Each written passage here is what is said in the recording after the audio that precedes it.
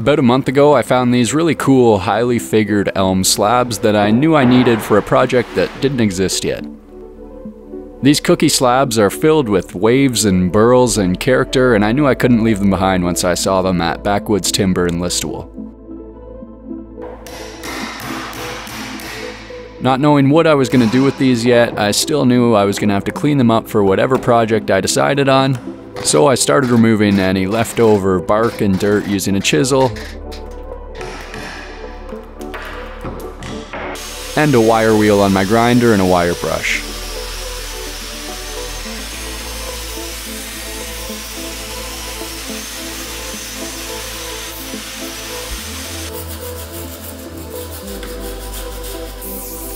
With my 2 slabs all cleaned up, I headed home to do some research and figure out what I actually want to build here.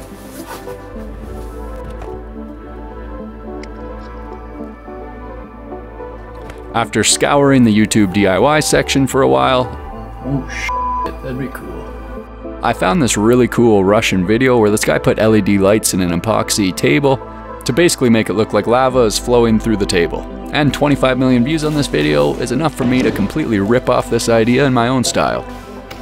So I have a sheet of 1/2-inch melamine that I'm going to use to build up the form for the epoxy.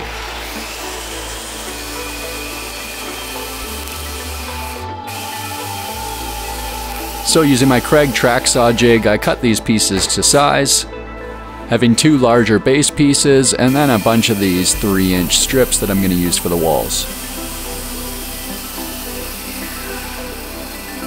If you're a real regular viewer of my channel, you also notice that I move shop spaces, and that's because my dad bought way too many old cars and I had no space to work, and I have some pretty big projects coming up, so I decided to just rent my own shop.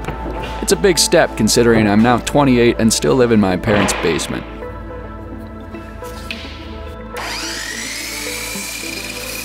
So I have all my sidewall pieces cut up, and now I'm going to screw these into the base pieces.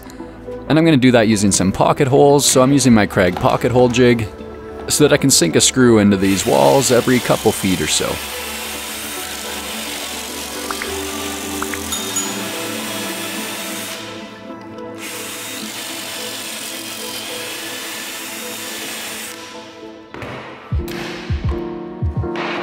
Before I screw down these walls, I'm going to add a bead of silicone caulking to the bottom edge.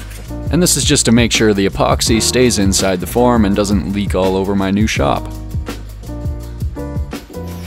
So I just screwed these walls in using some 1-inch pocket hole screws. And I'm building up 2 forms because I'm going to make this a desk with a waterfall edge, so basically the one leg of the desk is going to look pretty much the same as the desktop. So it's going to be built the exact same way, just smaller. Once the forms were all screwed together, I added another bead of silicone along the inside edge and used my finger to smooth it out. Before I started cutting up these really cool slabs and making a mistake, I went in Photoshop and moved around the design until I found something that I liked, and then I had that on my phone so I could mark out the slabs and start cutting them up using my track saw.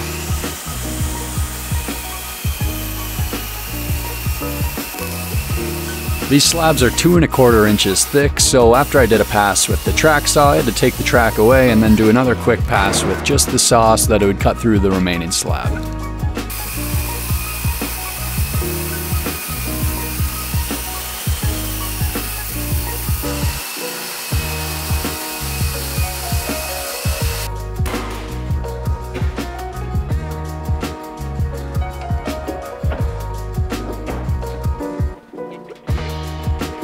Once I had the large pieces of the slab in place, I used some of these spare cutoffs and filled in some of the dead space.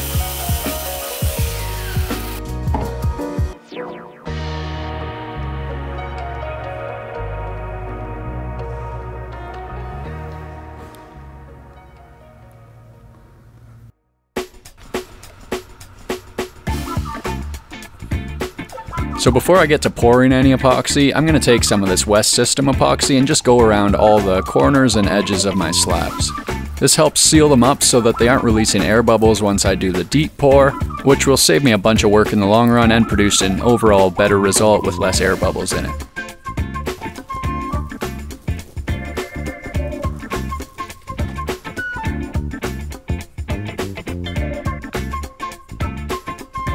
The next day that epoxy's hardened up, so I'm just taking some 120 grit sandpaper and scuffing up the edges a bit so that the new epoxy I pour will form a mechanical bond with this epoxy. So now I'm bringing the two forms into this handy little room this shop has so I can keep as much dust out of it as possible. And then I'm spending a good amount of time to level up this table in every direction as much as possible. Now before I put any of the wood back in place, I use this epoxy mold release to give the whole form a good overall spray. You don't need to go overboard with this, and you definitely don't need to pool it on. I just give it a good light spray from about a foot away and make sure everything's covered. And then the table, once it's fully cured, should pop out of this mold fairly easily versus if it didn't have the mold release on it. For my deep pour epoxy, I'm using this slow Q casting epoxy from Rusty Design in Burlington, Ontario. But you can really use any epoxy designed for casting. I just use this because it's cheap and I know it works. So I mix this up according to the manufacturer's directions, and then I just mix this by hand because I find that introduces less air bubbles than a drill mixer. So I'll just throw on some music and make sure I mix for like 2 full songs at least. So this is the same epoxy I'm going to use for this whole table pour, but for now I'm just going to pour about 1/4 inch on the bottom so that my lava stone and LED lights aren't poking out the bottom of the epoxy in the final product.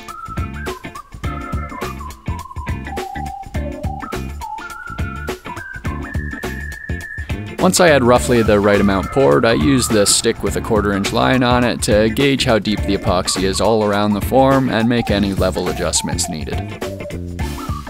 I also have this extra form I whipped up quick, and then I poured in about 1/2 inch of just straight epoxy, and you'll see why in a minute. But for now, we'll just let that set up for a few days.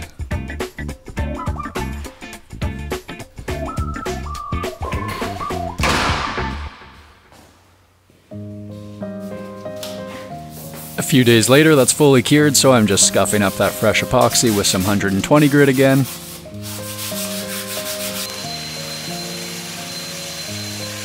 And then I have these outdoor LED strip lights from Govee. This entire strip is enclosed in this silicone casing that's fully waterproof. So I'm hoping this should be good enough to cast the LEDs within the epoxy and not get any leaks until the epoxy hardens up in a couple days. So I'm drilling a hole into the bottom of the form of both pieces so that I can feed an individual LED strip into each one.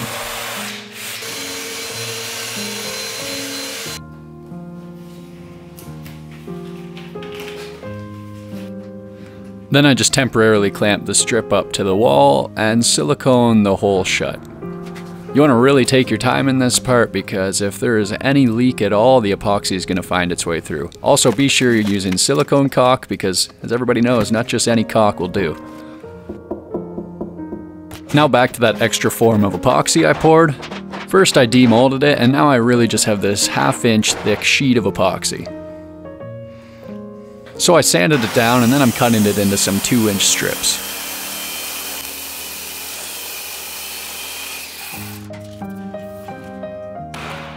And then I'm going to use these strips to case in around the edges of the form for basically the same reason why I poured that first 1/4 inch layer.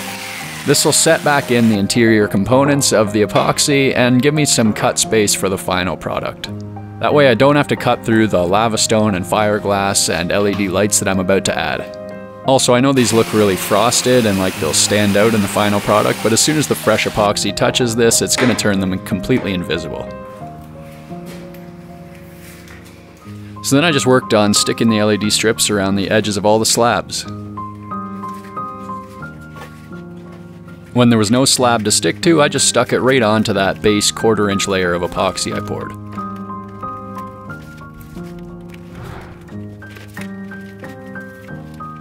For the smaller piece, the 30-foot light strip was way too long, so I just cut it down to size, and you can pretty much cut these LED strips wherever you want. Then I made sure to close up the end really thoroughly with some silicone, and then put the silicone cap over top that originally came on the end of the strip.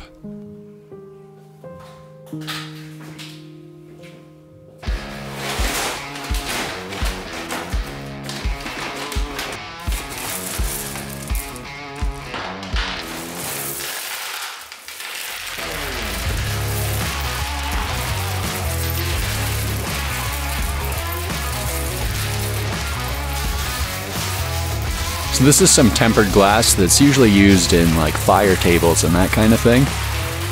But I'm hoping I can use this and then the LED light shining through it to make it look like a perfect lava substitute. The nice thing about these LED strips too is that they're fully programmable on my phone, and I can change the pattern or even develop my own pattern at any time to make it look more flowing and natural.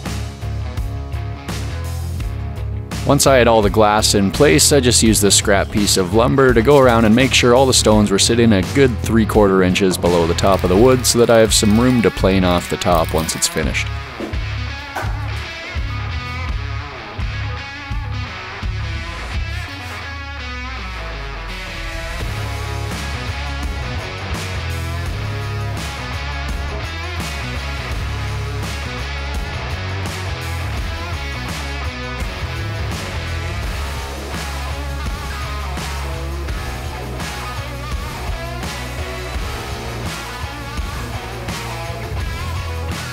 About 4 days later, that's fully set up and rock hard, so I'm gonna demold this. So I just took out the screws on the walls and then hit them free with a mallet.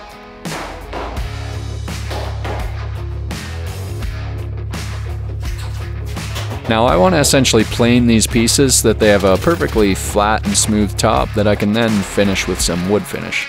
Since this is full of tempered glass and LED lights, I figured no professional planer would touch this. So here I'm just whipping up a quick router sled rig using some MDF door jambs. They were the straightest thing I could find at the hardware store, and I want this to be a perfectly flat top. So once I set the first slab in place, I just went around taking some measurements of the spacing, making sure they were all within about a 32nd of an inch of each other, and then making any adjustments as necessary.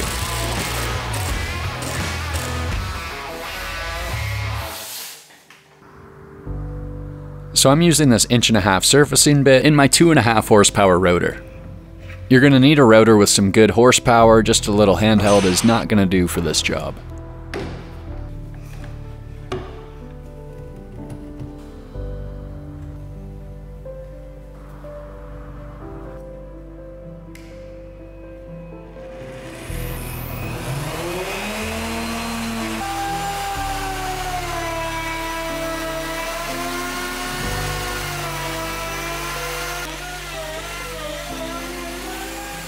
So I basically just work my way across the slab, taking about 1-inch bites at a time. I did 2 or 3 passes over the slab in total, taking off maybe a 1/16 of an inch on each pass. This was enough to get me through that epoxy top layer and back down to the raw wood. It also wasn't quite deep enough to hit any of the glass that's encased inside the epoxy, which is a pretty important part.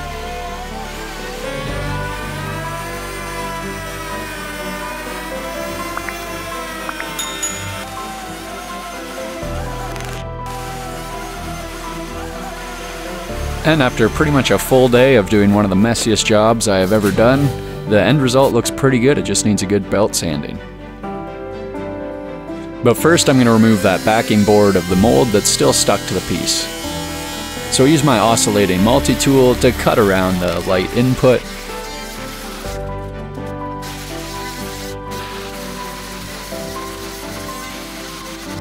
And then the backing sheet pops off pretty easily thanks to that mold release. Then I just carefully cut in towards that original hole, trying not to cut through the light and ruin the piece.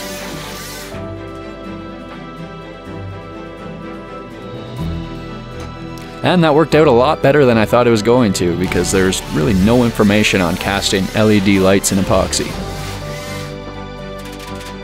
Now I solo lifted this tabletop that weighs about the same as me over to the floor.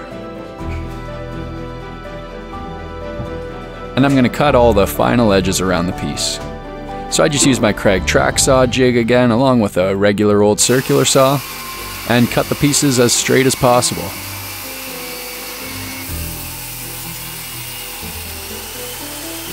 Once again, the slab was still too thick for the track, so I just took the track away and made a quick second pass with just the circular saw. The cut was already 95% of the way through, so I really didn't have to pay too much attention. It was automatically guided by the path of least resistance. So now I have this old belt sander that I bought when I was probably like 15 for 30 or 40 bucks, and it's still kicking today.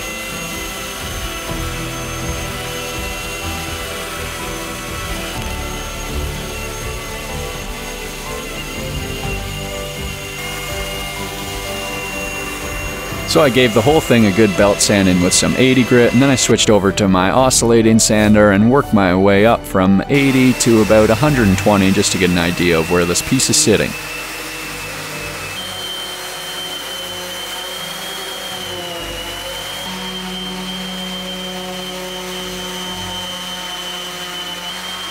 And after sanding for a while, it looked so good I decided to fully finish up a spot as a test finish just to see if this piece is going to look the way I want it to.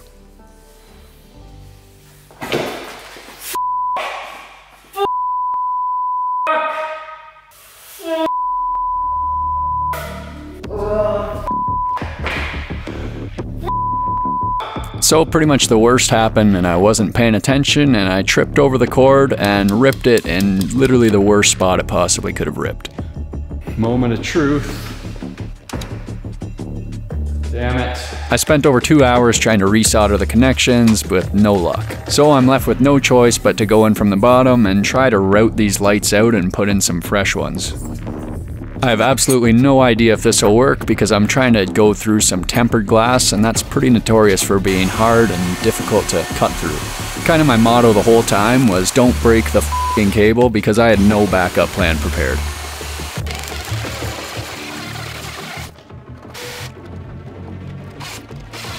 So some of it came out fairly easily where I didn't have to go through too much glass, but when I did, it really ate up the bits like nothing.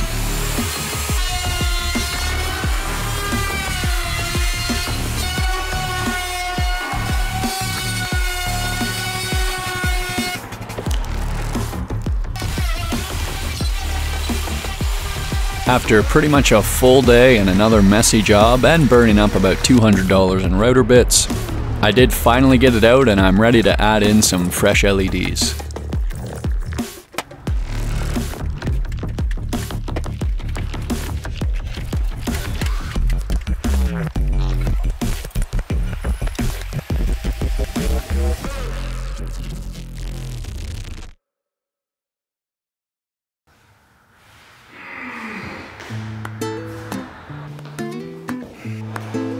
So that actually worked out pretty good considering for a while I was pretty sure this video was never going to see the light of day.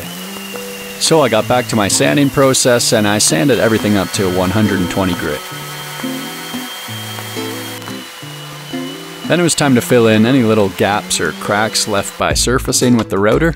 So I have this CA glue and accelerator, so this is basically just super glue that I use to fill in the voids. And then I can spray it with this accelerator and it fully hardens up in like under 30 seconds and it's ready to work with and sand again.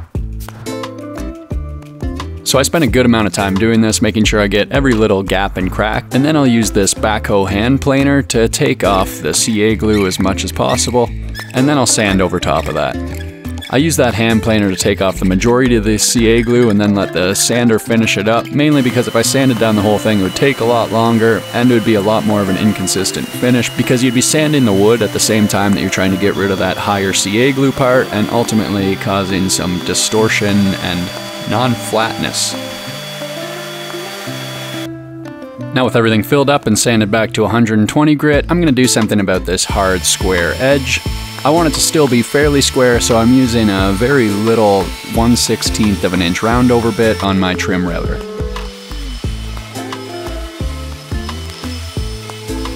That's just enough just to take off the sharp point, but it still looks like a square edge from the distance.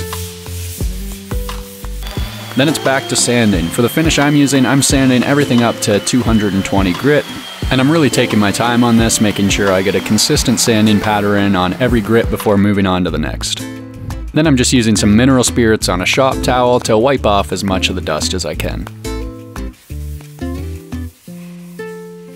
And then once that's fully dried up, it's time to finish these pieces. So I was considering doing an epoxy top coat, but to be honest, this piece is for me and I'm not a huge fan of the super glossy epoxy look. So I'm going to use a finish I use a lot called Rubio Monocoat. It's a really easy to use finish. You just mix the two parts together at a 3:1 ratio. And then I just drizzle some over top of the tabletop. And then use a white applicator pad to work it into every square inch of the piece.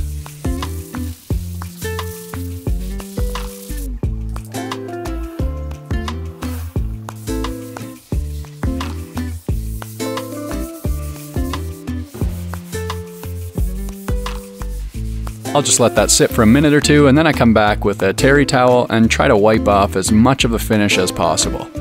This takes some elbow grease and quite a few terry towels, but the ultimate goal is to have none of the Rubio left on the surface, and that'll leave you with a really nice protected kind of medium sheen finish.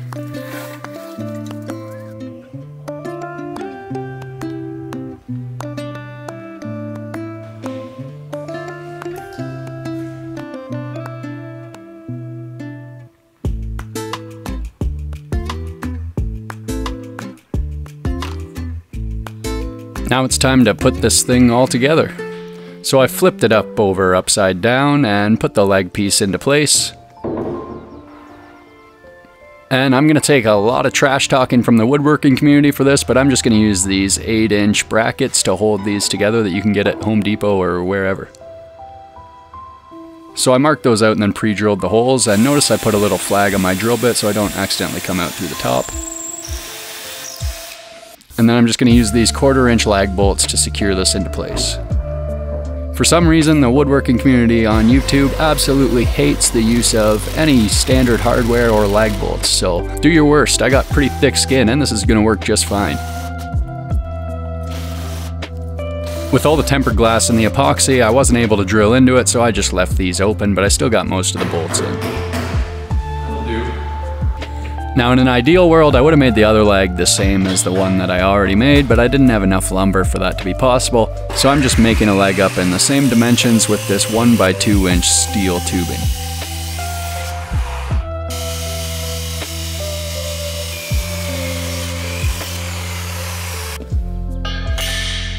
I then have this cheap flux core welder I got at Canadian Tire for like 200 bucks 10 years ago.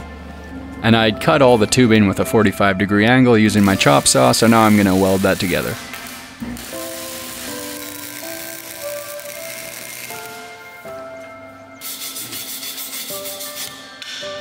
That's probably the best weld I've ever done.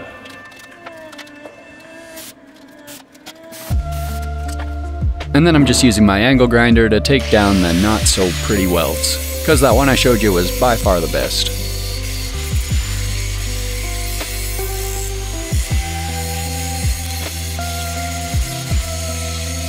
Then I switched out the grinding disc for a 120 grit sanding disc and gave the whole thing a good finish sanding and removed any grinding marks and rust.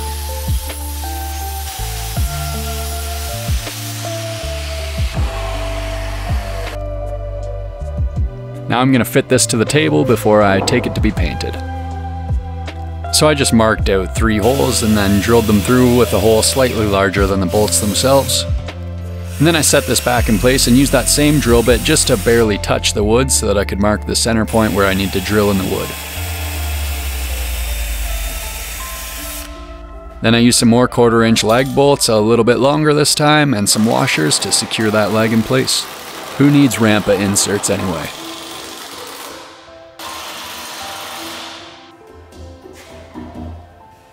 Since everything fit perfectly, I took the lag off and took it over to get a couple coats of some semi-gloss spray paint.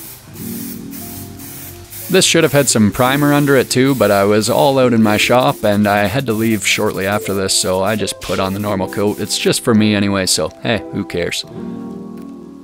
The next day I drilled some holes for these adjustable feet so that I can level the desk perfectly. And then mounted that leg back in place.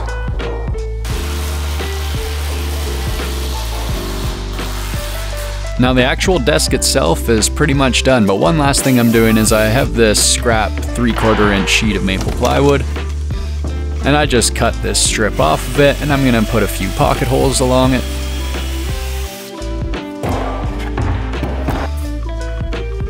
And I'm going to edge band this with some maple edge banding.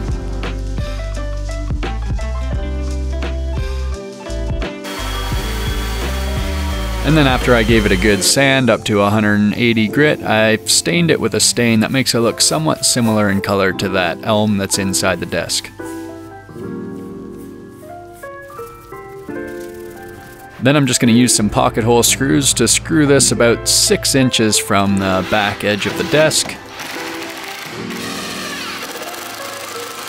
And then I'm going to put some power bars and stuff back here, and it's just going to be a hidden place to hide all of these cables for the desk and the computer.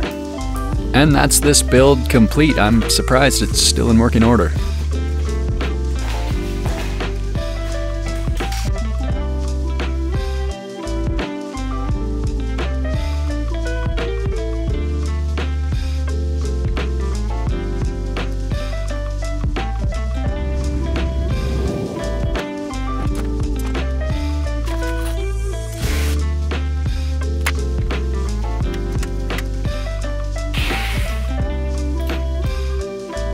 One last thing I'm gonna add is this AI gaming sync box from Govee as well. So basically you just take the HDMI cable from the computer and plug it into this box, and then another HDMI cable feeds from the box into the monitor, and then this reads the video signal and sends that information to some LED backlights that are mounted on the back of the monitor, as well as these 2 desk lights. So essentially the colors that are at the edge of the screen get extended off by these lights onto the wall behind and just makes this really cool immersive experience.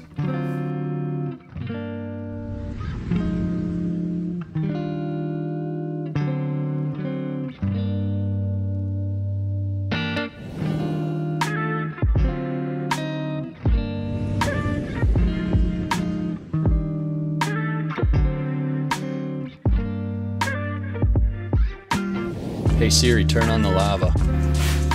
Okay, done.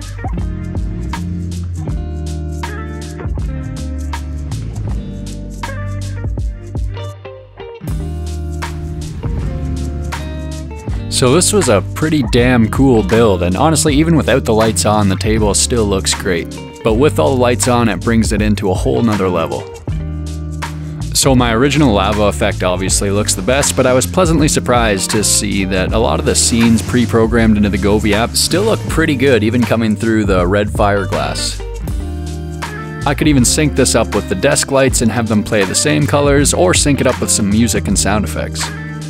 So that's about it for this video. Thanks so much for watching, and if you haven't already, hit the subscribe button because I have some pretty big builds coming up next. Also, I made a couple of these shirt prototypes with a logo from a family-friendly content website, and I'm going to give 2 of these away to my viewers. All you have to do is follow me on Instagram and I'll pick 2 people randomly a week from today. I also just released this design on my merch website and a link in the description below. I'm also going to give away this Govee AI sync box light that I used in this video. This is going to be my work computer and it's going to be set up in a different room, and I really don't need these lights, so I'd rather give them to somebody that can actually use them. Same deal as the t-shirts, follow me on Instagram and I'll pick someone randomly a week from today.